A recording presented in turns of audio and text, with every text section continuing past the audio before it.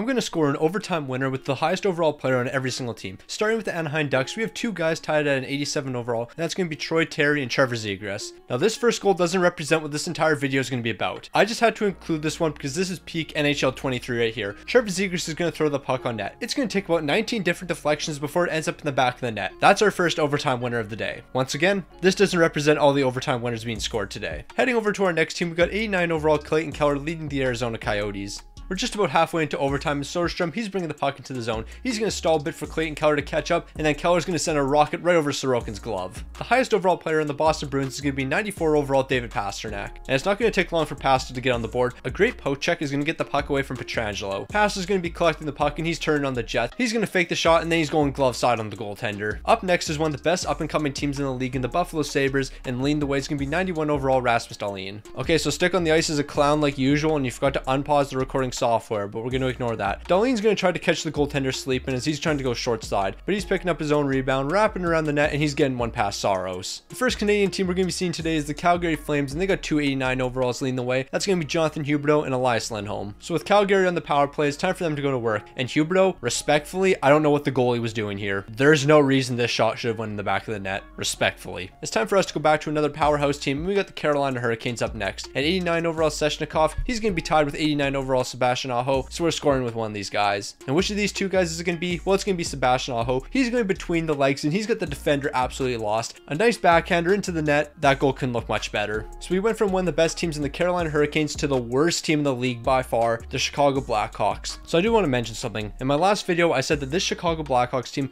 wouldn't win more than 3 more games through the rest of the season. Since I made that statement, the Chicago Blackhawks are 2-0, defeating the Boston Bruins and Nashville Predators. And with Chicago being an absolute dog water team, we're going to score one of the worst goals I've ever seen. What is the defense doing? This is peak NHL 23, by the way. I'm playing on all-star difficulty, full sim style. This is the defense they play. Enough trashing the Chicago Blackhawks. We got the Colorado Avalanche up next. They got 2 guys sitting at 94 overall. That's Cale Makar and Nathan MacKinnon. And before we score with the Colorado Avalanche, I'm trying to pass the New York Rangers in YouTube subscribers. And with 73% of the people watching this video not being subscribed, I won't be able to do that. So if you haven't already subscribed, turn notifications on and help me pass the New York Rangers. And of course, with these 2 guys being absolutely elite, I want to get them both in the mix. Makar's getting lit up, but Rantanen's picking up the puck. He's dishing it over to Nathan MacKinnon, and he's burying that one in the back of the net. Next up is the Columbus Blue Jacket, and we got the newest Blue Jacket, Johnny Hockey, who's sitting at an 89 overall. We're not too far into overtime, but Johnny Hockey, he's turning on the Jets here. A nice little swivel move, and he's scoring on Vigelmic. Nothing amazing about this goal, so we're heading to the next one. And with our next team, we got the Dallas Stars and 91 overall Jason Robertson. And with Jason Robertson being one of the best snipers in the game, I gotta get an elite goal here. Now that's cap. I don't even know how I got by the defenseman here, but we were able to get that shot past Merzlikin, so I'll take it. Next up is Detroit, and we got the man who just secured a bag, Dylan Larkin, who's sitting at an 89 overall. And of course, if we're scoring with Dylan Larkin, that means he's turning on the Jets. He's getting between all the defenders here just through pure speed. And then he's gonna get this backhander off over Vasilevsky's shoulder. Up next is the highest overall player in the game, and that's Connor McDavid, who's sitting at 97 overall. With less than 30 seconds left in overtime, Connor McDavid's going to be fighting off Lyubushkin. He's going to be able to get the puck, a little toe drag, and that's in the back of the net, getting it past Judo-Pekka Luukkonen, or Craig Anderson, one of the two. Up next is the Florida Panthers, and Matthew Tkachuk, he's sitting at 92 overall, but so is Barkov, so it's going to be one of these guys picking up a goal. With Florida on a power play, it's time for us to go to work. Matthew Tkachuk's bringing the puck into the zone. He's going to be doing a back skate move here, a dish over to Barkov, who's sitting wide open in front of the net, and with that goal, Florida's taking this one home. Up next is one of the few defensemen in this video, and that's going to be Drew Doughty, who's sitting at an 89 overall. Doughty's going to be picking the puck up along the boards, and he's going to try to go short side on Vasilevsky. Of course, that's not going to work, so he's going to grab his rebound, wrap around the net, and he's going to tuck this one past him. Heading over to the Central Division, we got Minnesota up next, and Kirill the Thrill, he's going to be leading the way from Minnesota at 91 overall. So we're just going to watch the entire overtime here. I'm winning the face-off. Spurgeon's going to get it over to Kaprizov. He's going to do a nice spin move here,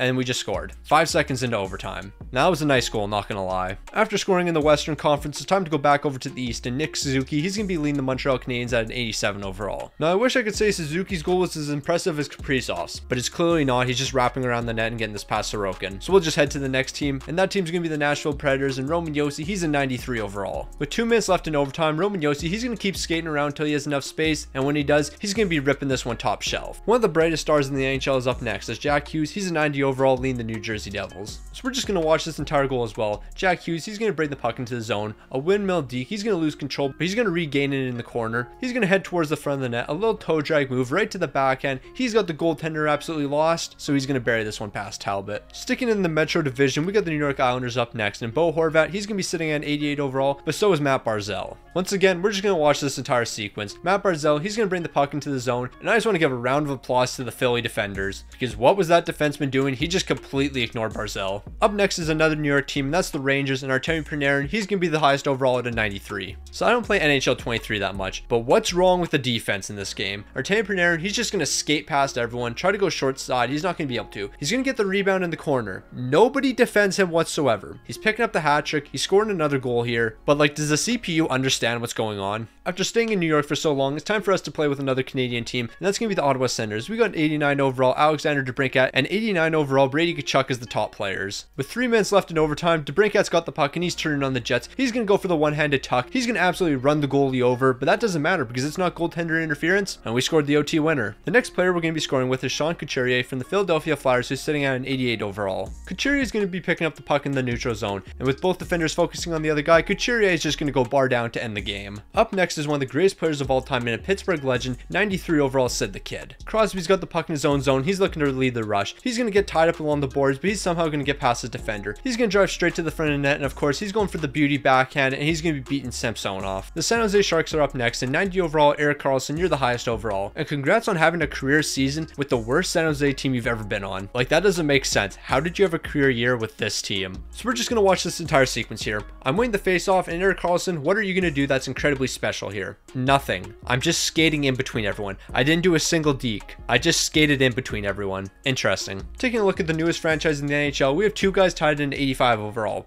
Vince Dunn, thank you for having a career season once you left St. Louis, and Andre Burakovsky. With just seconds left in the Seattle power play, Burakovsky's going to pick up the puck in the offensive zone, and then he's going to do a spin move to get in between 2 defenders. Unfortunately, he's losing the puck, but he's going to pick it up alongside the boards. He's going to fight past one defender, and he's driving straight to the front of the net where he's tucking this one past John Gibson. Of course, the greatest franchise of all time is up next, and that's the St. Louis Blues with Jordan Kyrou and 88 overall leading the way. And I feel like something happened with the St. Louis Blues the other day. I can't really remember. It probably had something to do with Jordan Binnington being very respectful and calm, not being hot-headed whatsoever. I think it happened during the Minnesota game. I think someone dropped their stick or something and he went and handed it to them. I don't know. He was probably being a very calm player and doing respectful things like he normally does. Just seconds into overtime, Kyrou's ready to go to work. A spin move here. He's going to stop and go, getting in between the defense, and then a backhander's beating the goaltender. Heading over to Tampa Bay, 94 overall. Nikita Kucherov's going to be the highest overall. Boston's going to be getting an elite chance to score here, but Chernak, he's going to be blocking that shot, and that's going to allow Nikita Kucherov to go on a breakaway. And of course, we know he's not going to ruin that opportunity, so he's potting the winner. We only have 2 more Canadian teams after this one, and leading the Toronto Maple Leafs is going to be 94 overall Austin Matthews. Matthews is going to be going for a loose puck, but Cousins is getting there first, so he's got to finish his check, of course. And once he's got control of the puck, he's driving to the front of the net, and he's going to beat Craig Anderson. And it's time for us to go back-to-back with Canadian teams in Vancouver. You got Elias Pettersson sitting at 90 overall.